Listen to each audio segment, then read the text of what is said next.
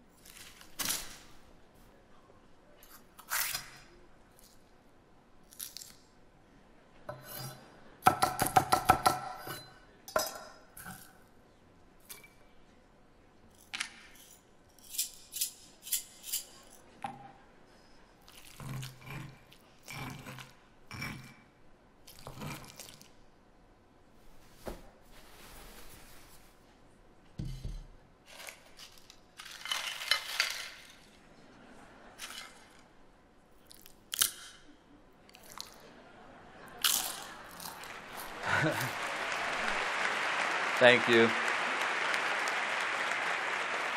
Thank you. Yeah. Well, anyway, so the last time I was in Puebla, this is me. I went down to the antique, the flea markets, and in fact bought a lot of the props for this film right here. So I found myself on a wild goose hunt for pesos to make that tree, which you saw in the film.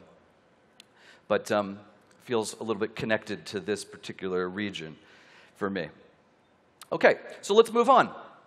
So a couple years later, I was in the Museum of Modern Art in New York City, and I saw a deli slicer.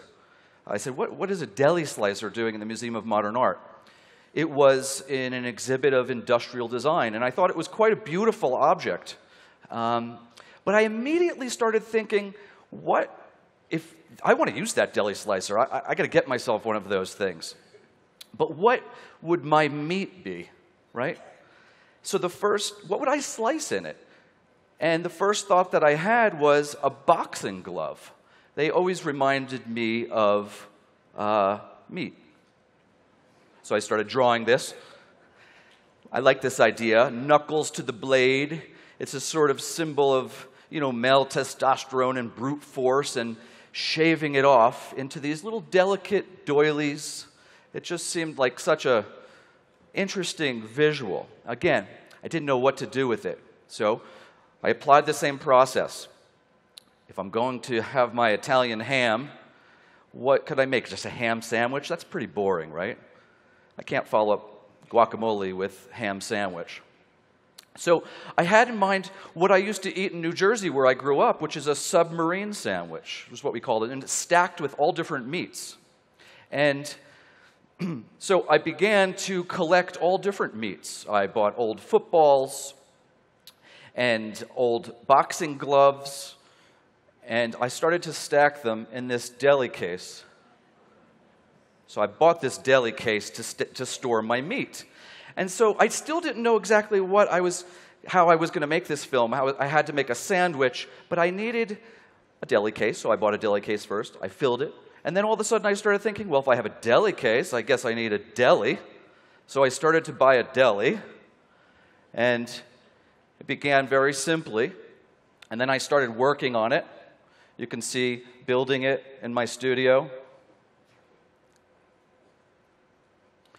Starting to fill it up, light it, add more props, and then make it cluttered like a classic Italian deli.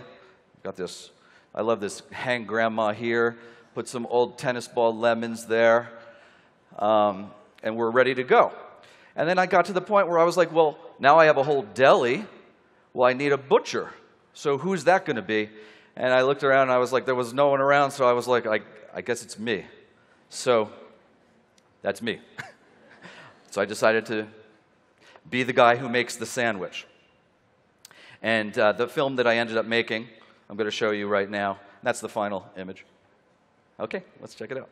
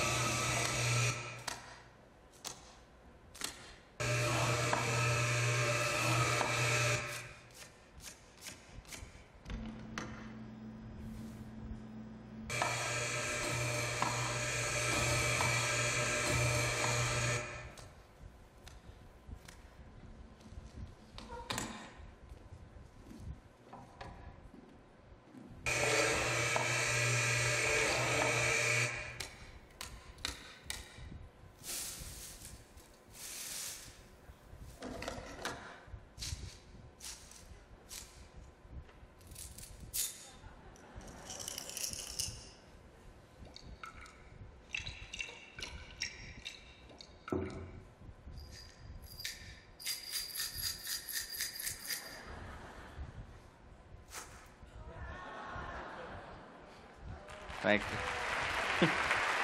Thanks. Thank you. And this is what it looks like shooting that. As you could see, I'm actually not even standing up when I'm shooting this film. I have to sit in this chair for hours to hold my body in place so that I could... I almost feel like my calling was to be one of those statues that stand in the street. But let me show you. In case anyone is wondering how exciting it is to do stop motion, I wanted to show you a little behind the scenes thing here. This is what it's like for one frame.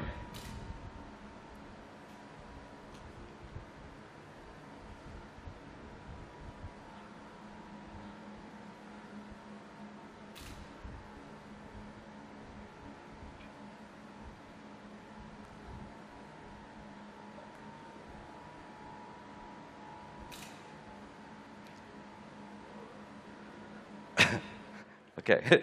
So as you can see, it's a lot of being still, and that takes hours and hours and hours of meticulously controlling your body movements in order to create the the impressions, of these animated objects and things.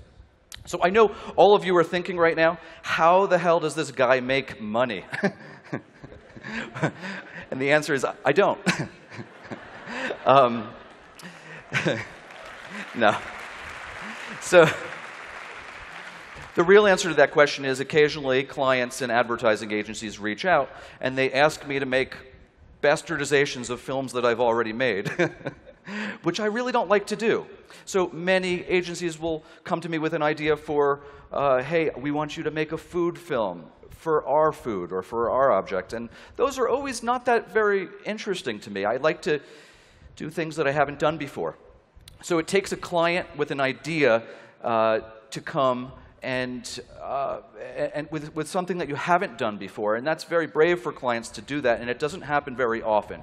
Most of the time, people are asking me to make things that are iterations of what I've made before, but occasionally it's something new, something totally new. So cut to a year or so ago, Honda called me and wanted me to tell their entire corporate history in paper. And I had not animated anything in paper in my whole life, but because of my experience working with the other kinds of animation with objects, I said yes. And it's wonderful when a client gives you that trust and the millions of dollars to actually pull off a film that is much larger in scope than what you can do or what I can do alone in my studio. And so I want to leave you with one of those films right now. This is a 2-minute film called Paper. Thank you so much.